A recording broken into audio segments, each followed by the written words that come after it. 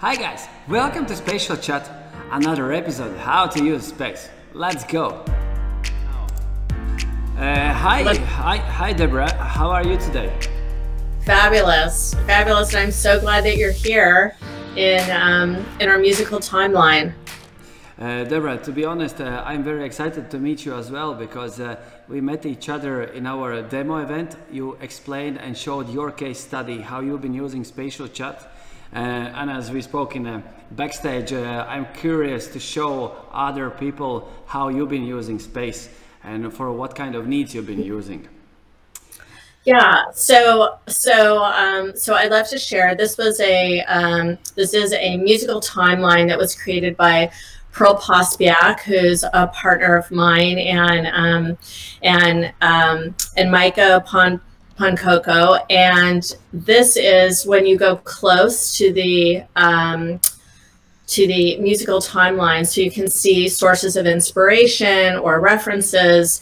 Obviously, you can hear them. Very cool. Yeah. So I absolutely love this, and we show this to the Idaho Black History Museum. So we're in the process now of creating a timeline for the Idaho Black History Museum where they're using a version of this to show the original information about their museum and then how it's progressed through time and where it is in a contemporary way. So they're looking at this template, and the top part is going to be historical information with all different kinds of things posted where people can pop in and view old articles and different things, and then the bottom is going to be more contemporary pictures, and they're interspersing it not just with music but with oral testimonies. And so I think that that's just like, isn't that cool? It's a really exciting project. So that's launching for them in September. We're working on that now. So this is the inspiration for that. So I wanted to share that with you. Thank you very much. Quick question. How did you came up with the idea? This was actually Pearl's idea, and she's one of the most creative designers that's been working in this virtual space, and this was her inspiration visually. Wow. So yeah, it's really cool. It's very exciting. I mean, there's so much to this, because as you can see, we could just like walk closer to any of these things, listen, talk about it, and there's all different kinds of pop-ups that can happen that can be informative. So it's both social, educational, and informational. That's what I really, really like about it. You can have a lot of people in here doing all different kinds of things as they want to around the music, and or whatever else you're popping in here. It's a really cool model. Excellent, excellent. Deborah, to be honest, it's first time I see somebody is using space in this kind of way, and the idea is excellent. Oh, good. Let's like pop over to TonyBennet and LadyGaga just for like, a kickoff here.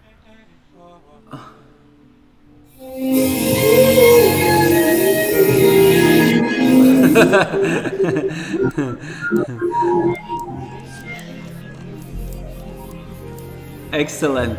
Excellent. Deborah, can I ask you one question? Because we just straight away we jumped to the case study, but may I ask you like a basic question?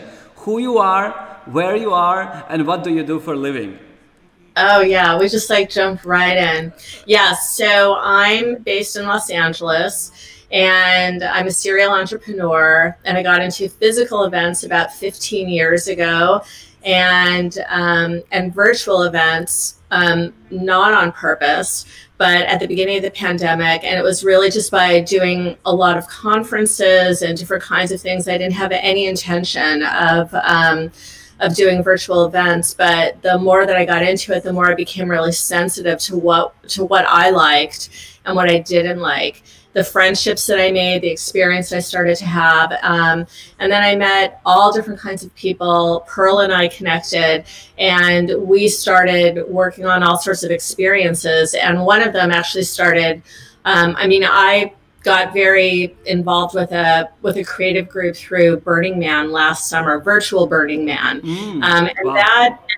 and that honestly was my inspiration for helping and taking people and really honing in on the potential for what can happen beyond Zoom in the virtual space. And I am 100% committed now. I mean, things are opening up, things are going back, we're having a recurrence in the pandemic, but I'm definitely convinced that we are really at the beginning of hybrid experiences and honestly like more really refined virtual experiences. And I do think that this social aspect to them and the freedom of this is key to going very far in depth and, you know, creating community around the world. And I'm very excited by it. So this is, you know, I was there at the birth of it, and it's very, you know, I feel very,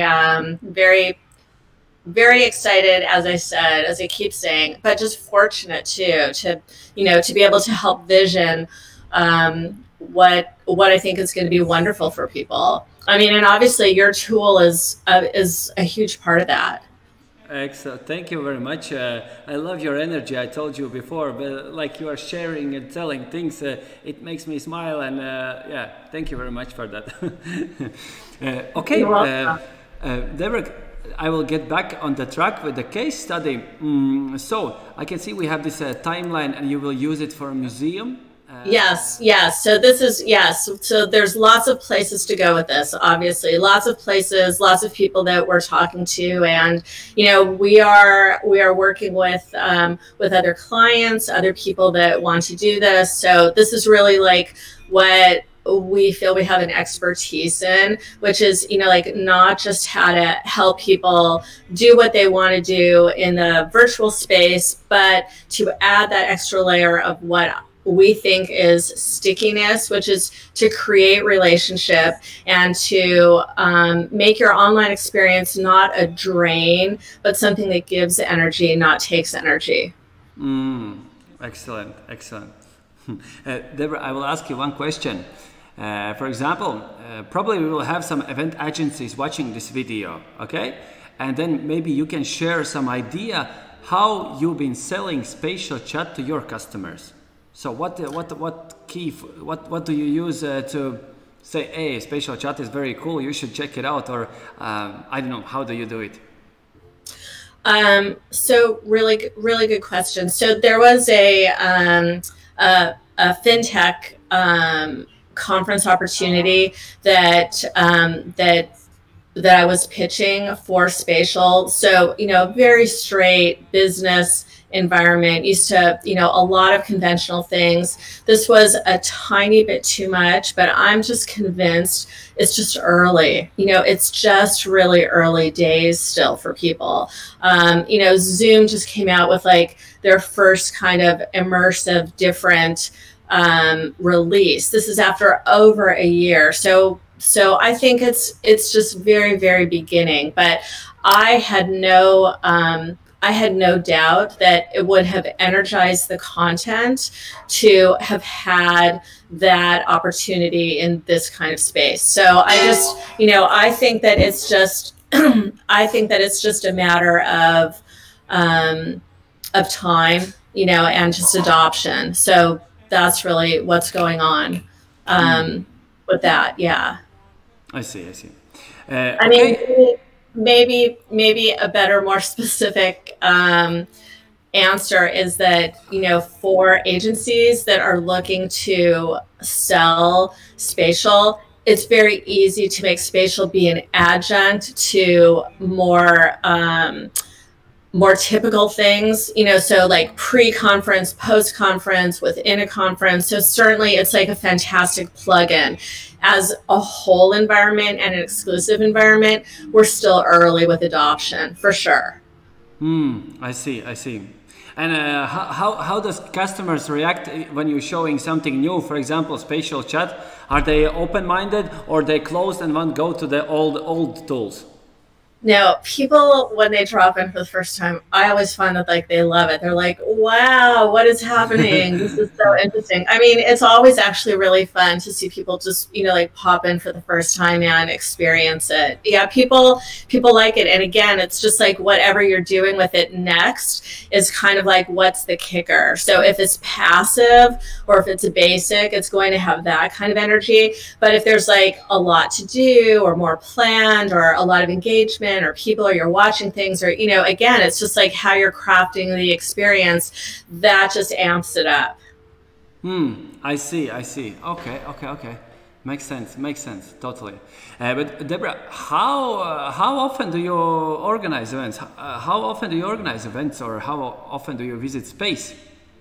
I mean, I'm probably doing things in Spatial like 3 to 4 times a week. So it's like, yeah, I mean, I'm using it frequently, and that's professionally. That's not just, like personally, like to have, little pop-in meetings and things like that. Okay, and then I'm just curious. I will ask you one question, additional question. For example, you need to explain SpatialChat in one sentence. How would you describe it? I say it's an audio proximity platform, so it works just like real life. When you are close to people, you can hear them. When you go further away, you don't hear them. And you have control over how you move in the environment. Excellent. Thank you very much.